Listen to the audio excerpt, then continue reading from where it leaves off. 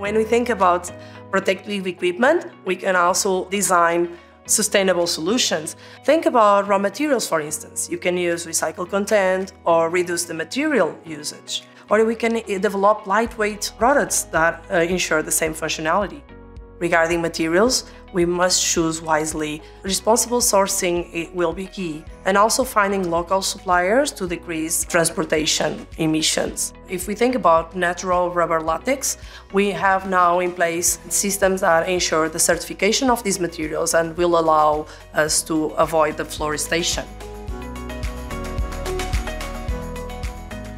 When we think about reducing emissions in our manufacturing sites, we must zoom in the manufacturing process. Make it as efficient as possible. Understand the energy consumptions and try to make the processes as efficient as possible. We can choose also renewable sources for energy, like hydro or solar panels. Initiatives like LED lighting can create an impact because, in fact, all of the initiatives will count when we talk about emissions and footprint. Thinking about water consumption will also be important. Monitor and measure where are the biggest impactful areas. And when there are waste from the manufacturing sites, make sure you reduce the waste in an efficient way and dispose the waste, and even have initiatives to divert it from landfill. We can always think about initiatives that can use this waste and create value in second life products.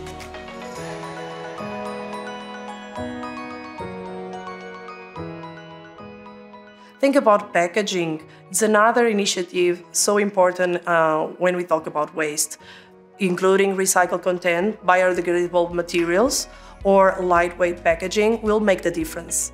At the end of our manufacturing processes, when we have our final products, we can also think about the transportation to the end users or our customers. Choose environmental friendly transportation, biofuels, electric cars might reduce the carbon footprint of our transportation.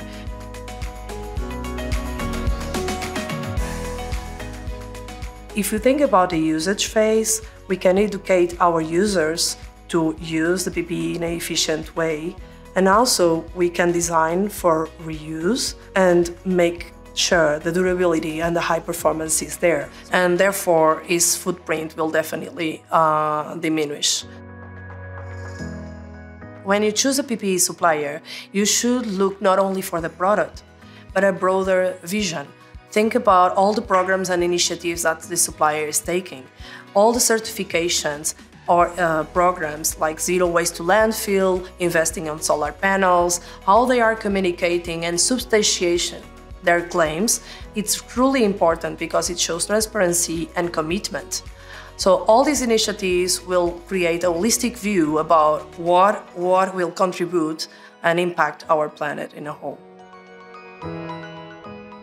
When we think about protective equipment, safety is not negotiable. When you choose a PPE equipment, please look at a broader picture, not only the product itself.